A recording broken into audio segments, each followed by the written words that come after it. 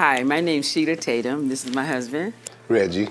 And we've been here at the Wayward Outreach a total of 13 years. We've also been married for 37 years. When I first came to the Wayward Outreach, I came on my own, and we were just recently separated. And I was angry, bitter, and unforgiving. I remember the Spirit of the Lord speaking to me and saying, Sheila, do you want to have a hardened heart, or do you want to live in healing and forgiveness? And so, of course, I chose healing and forgiveness. And so I chose to forgive my husband of infidelity. Through prayer and counsel, I received peace and joy. And in that peace and joy, I began to serve in ministry and grow in my walk with God.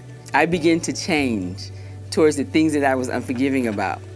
And one of them was my son, Tate, who I began to love unconditionally. And well, my son would come back and forth. He would want to spend more time with her than with me. And we would talk about what he did when he was with her. And from that, it made me want that same love that she was showing him, because I missed home.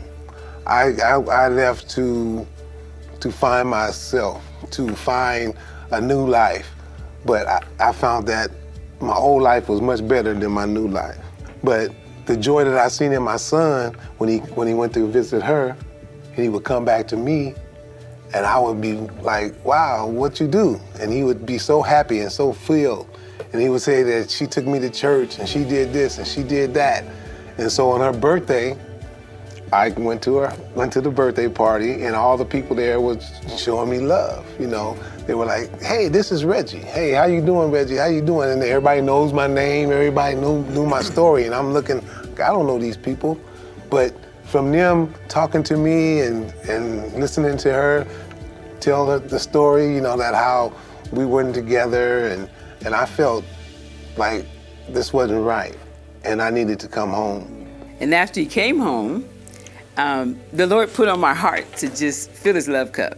And so I would make sure meals were cooked, clothes were clean every time he came home, and I just took care of him. And at that time, he would travel a long distance back and forth home from work, and so we made a faith decision that he would no longer make those trips. And so as a result of that, his schedule changed.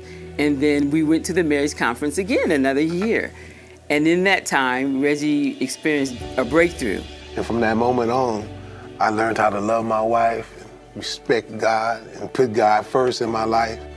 And everything came better for me as a person, as a husband, father. It's just that, you know, God did so much to me. He worked on me so good that I never wanted to look back. I never wanted to, you know, go back to where I was. I never wanted to do nothing but serve him. Right, and it works. So we've learned to put God first in everything that we do.